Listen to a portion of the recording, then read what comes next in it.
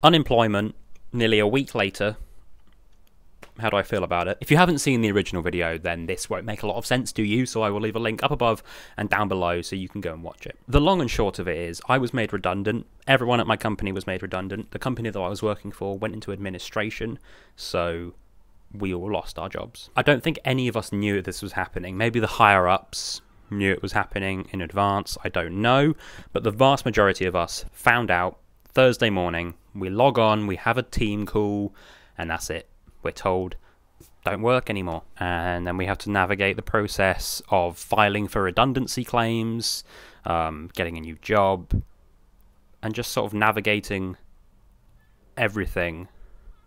And it's a bit overwhelming. Before I start getting comments saying, oh, is all you're going to talk about your redundancy now? No, it's not. I was going to make a completely different video this week, but I just wanted to talk about it a little bit more because in my first video that I made, it was so raw. It was happening to me there and then, and I don't know if I spoke about it the best way, and I definitely just want to talk about it a little bit more because it's what's happening in my life right now. It's the big thing that's going on. So since the end of that last video, I have applied to a bunch of different jobs up and down the country. I have spoken to 2 people from 2 different recruitment agencies about finding a new job in my area, maybe. So as many of you know, I work from home and I have done for the longest time. On this YouTube channel, I have documented my journey with content writing and then digital marketing. I am very passionate about social media.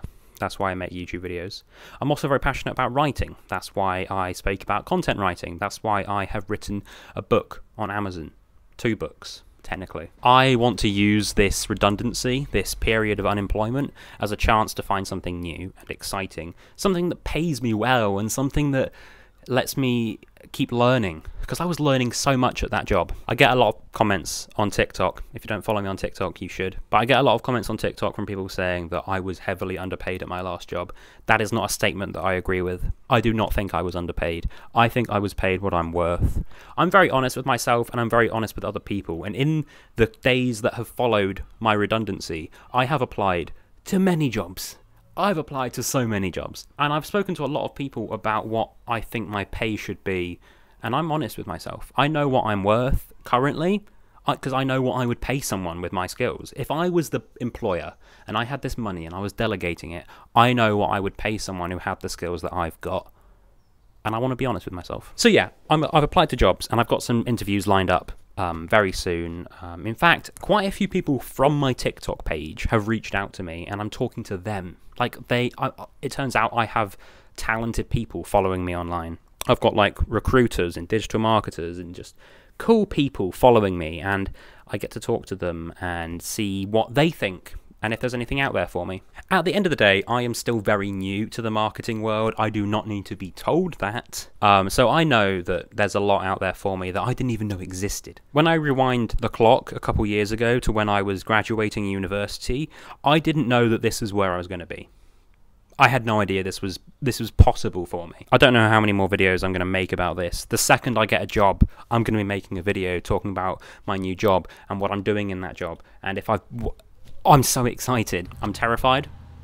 I want my old job back because I loved it, but I'm trying to spin this into a positive, and I'm trying so hard to just stay motivated. So that's it. I wanted to give you a bit of an update on this if you don't follow me on TikTok, because I post on there every single day, and the people on TikTok have been getting a lot of information from me about what's happening in my life. So if you do like me here on YouTube, I do recommend that you follow me on TikTok, because I do make videos regularly on there. YouTube's just about once a week, so you don't see me as much. Thank you so much for your overwhelming words of support. It does legitimately mean the world to me, and I will talk to you soon.